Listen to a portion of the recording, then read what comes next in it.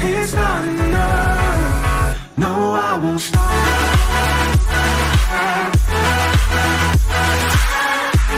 What's up, guys?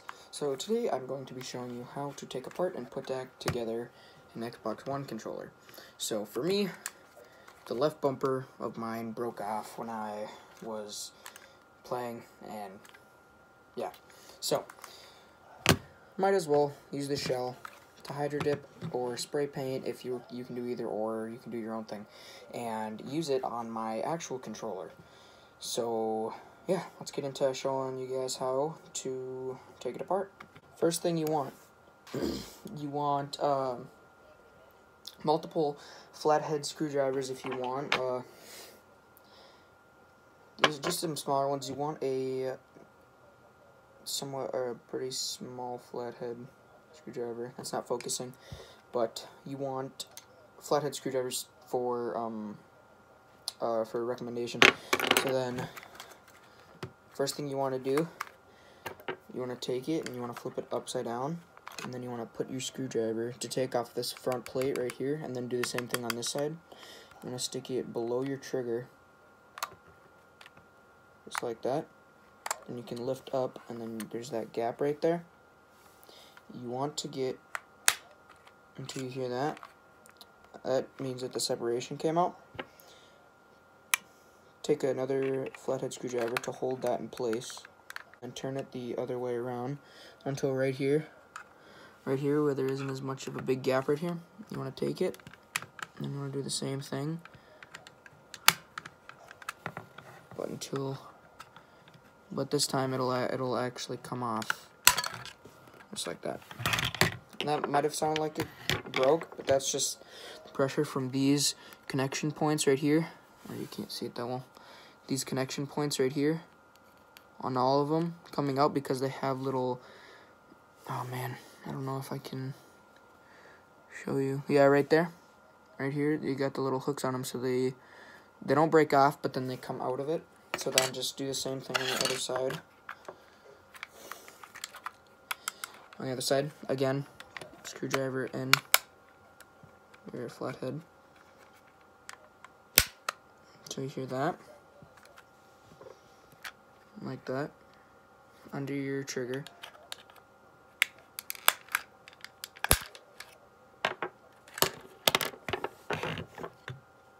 And then there you go. So now you have two of the sides off that are part of your controller. So the underside, it'll end up looking like this. Right here, there will be a label right here in your battery compartment, but you want to take off that sticker because that reveals a 5th screw right here. If you can, yeah, right here, the 5th screw, because there's gonna be a screw right here, down there, and then there's gonna be another one right here, and then the same thing on the other side. Okay, so what you want to do, you have the 5 screws. You have 1, 2, 3, 4, 5. Just take those screws out. Try not to strip them if you're gonna put the frame back on this controller after you spray paint it or slash hydro dip it. So just try not to strip the screws. So just put your screwdriver in. And then, yeah, you guys know how to take out the screw, so I'll just skip to when I'm done with this. So, with it, you would actually probably want some needle nose pliers too, so that you do not drop the screw. As you can see, the one's about to come out right here. Just grab it, and do not lose these screws if you're going to put it back together. In this controller, you got these little screws. Oh man, it's not focusing in. Okay, you got these super tiny screws that you really want to save, because that's what actually holds to your frame together. 5 little screws. So once you are completed with your with taking out your screws, which I am not, so I will cut back to you when it's done. Then, well, when you're done, you'll be able to take this top piece off, and then you will actually see the inside receiver to the controller. So I'll be back when I have all the screws out. So, once you have all of your screws out, and you will indeed have 5,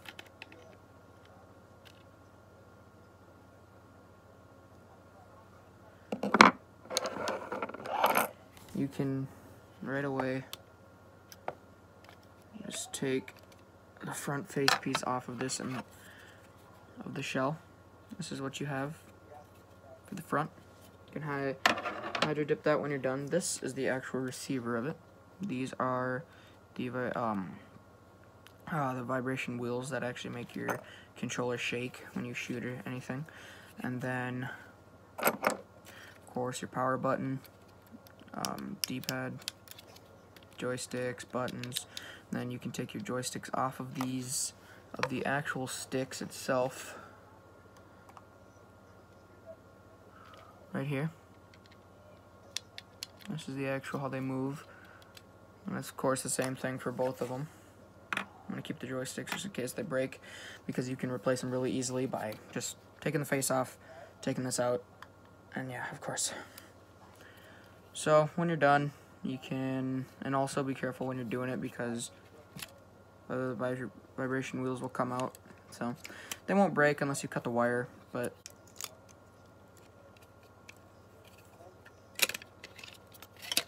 just like that. And then you have 2 separate pieces. This is the receiver. If it's broken, you can't do anything about it. You can pretty much just throw it away. But with this is the actual underside of the shell. Let me move this. This is the actual underside of the shell right here. So with the pieces together, sorry about the scene change, by the way. You got your 2 grips,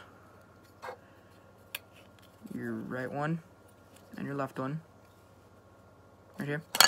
You got your under shell, then you have the top of it.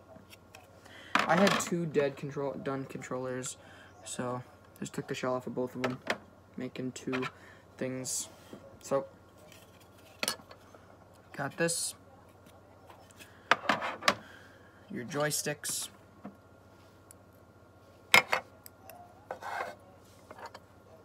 right here, and your shell.